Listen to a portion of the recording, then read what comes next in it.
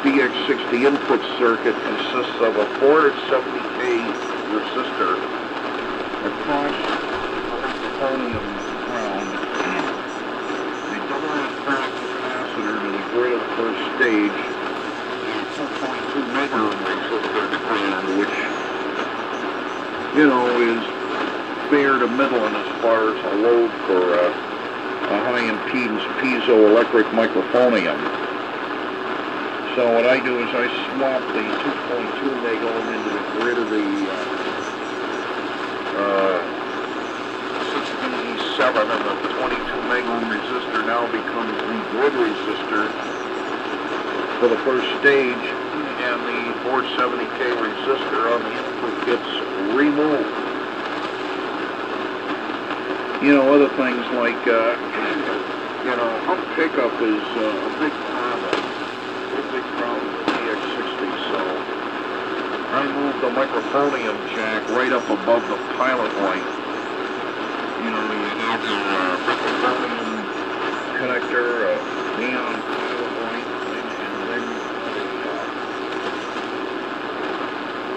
and then there's space above the pilot light. So I just drill a hole and mount the a corner-inch jack there, and then right where the grid of the first stage of the WA1HLR is, chassis, drill a little 8-inch hole and bring the wire, short piece of hookup wire, right from the grid pin directly up through the hole.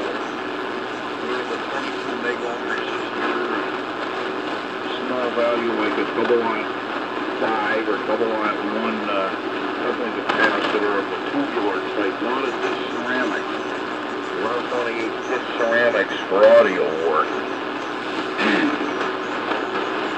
Capacitor there, the 22 megohm resistor, and a 100 puff RF bypass from the grid to ground.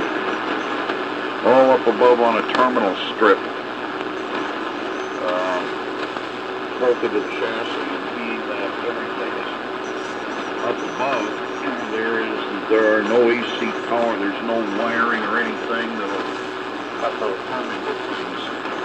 So it's actually well shielded, especially when you have the cabinet on it.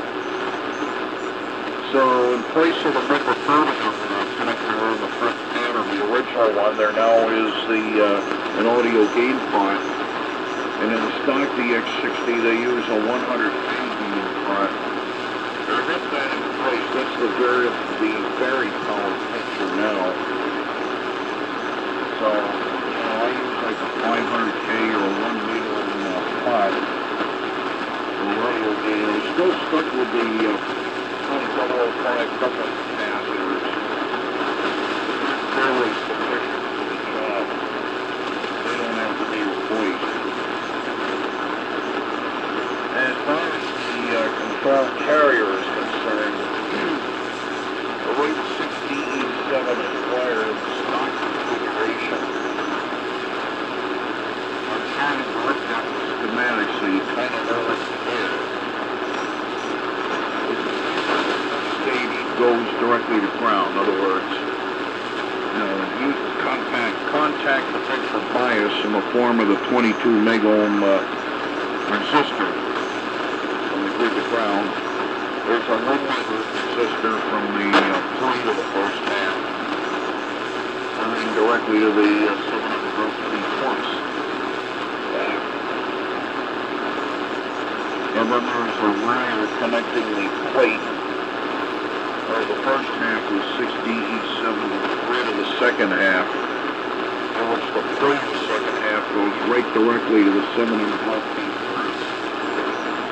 And then the cathode of which goes to ground through a 33K resistor, and then you also have a parallel RC combo. I think they used a 47K 2-aught resistor paralleled up with a 0.25 microfarad capacitor, and that goes directly to the mode switch or function switch for AM, and that in turn goes to the